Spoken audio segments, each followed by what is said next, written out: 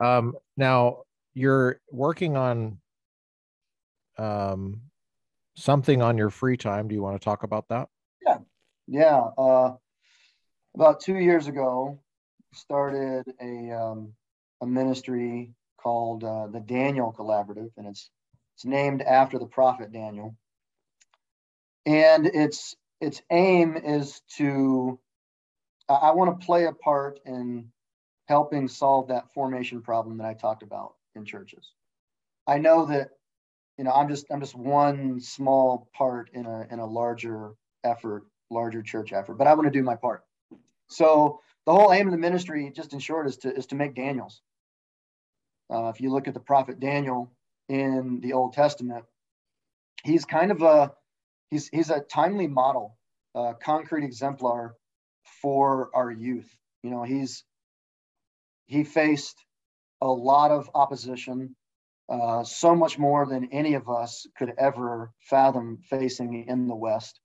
And at every point in time, he knew what he was standing on. He knew what he was standing against. And he just didn't budge an inch. He was a courageous young man at every point in time when he was opposed. And so I just want to do my part in passing that baton on to the next generation and helping to form young men and women that look like Daniel. Hmm. So I got a website, danielcollaborative.com. I work with parents, church leaders, and youth. For parents and church leaders, primarily what I want to do is kind of help in the discipleship aspect. I want to help parents figure out how to disciple their kids amidst a busy suburban life. And youth leaders, I kind of want to come alongside them and help do the same, primarily just by telling stories of conversations that I get in the classroom. Because as a philosophy teacher, I get into a lot of conversations about deep fundamental issues with kids every week, almost every day. I've got some sort of story about some sort of conversation. And so I'm going to tell people, tell parents and tell youth leaders like, hey, this is what's going on in the classroom, in the schools. These are the patterns that I'm noticing. These patterns fit the data that we're seeing about Gen Z. And so now let's figure out, what can we do about it? How should we respond to these patterns in the way that Gen Z is living and thinking and being? So that's primarily what I do with parents and youth leaders, is kind of help that discipleship angle.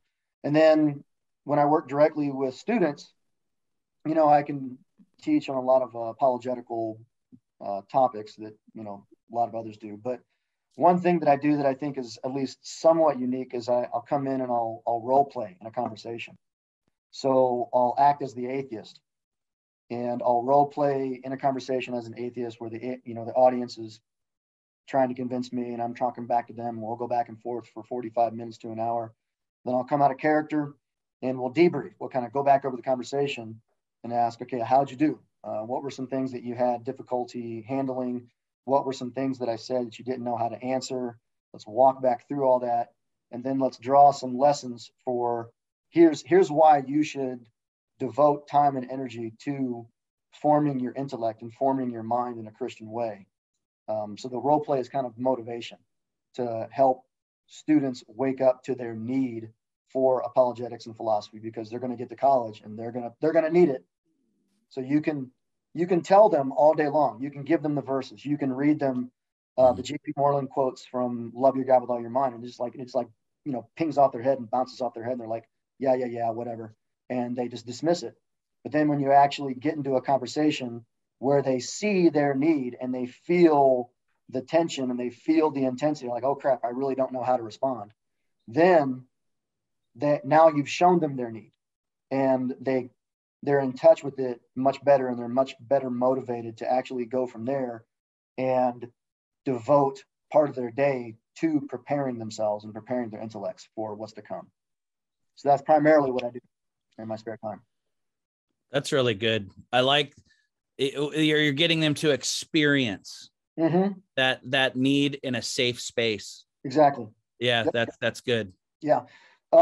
It's not an idea that I cooked up. I got it from actually some other Biola guys that came to the program. But yeah, it's a really interactive and engaging teaching, you know, so you can sit there and give them a 25, 30-minute sermon, or you can engage them in some sort of back and forth, like a scrimmage, you know, and you said it perfectly, safe environment.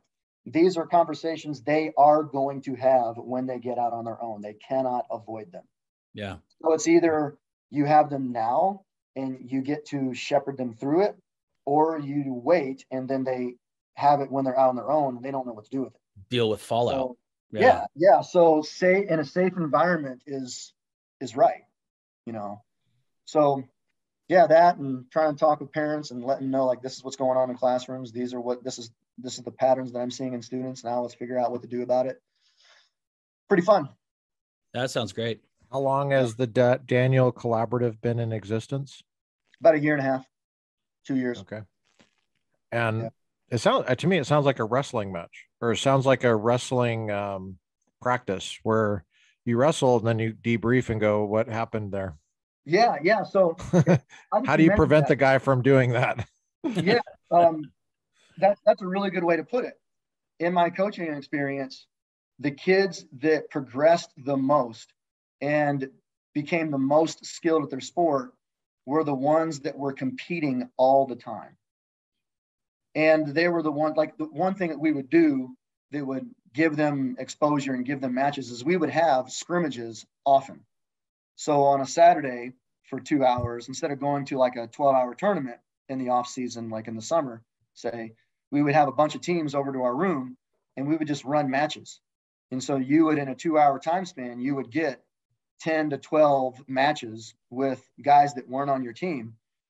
And it would be really, really physically tiring. But if you do that a bunch of times, you're going to get really good.